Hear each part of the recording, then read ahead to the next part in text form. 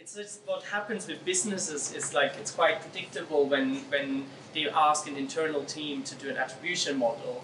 They want marketing optimization, right? So they don't understand that obviously an attribution model is a stepping stone towards that. You know, you have to start there. If you can't attribute value and understand how your current channels perform, you cannot move into optimization, right?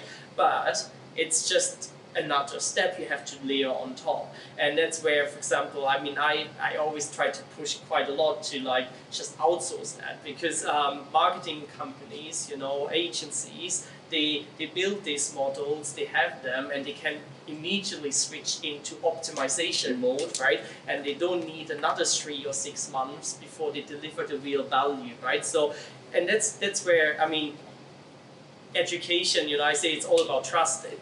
Obviously, educating people about these things is very important too, because if you happen to decide to do an attribution project in-house, you know, make sure that your marketing people understand that they obviously want optimization and recommendation of the channel mix, etc. But you will only be able to deliver that after you build the attribution model, not with the attribution model. And it's not an easy conversation to have.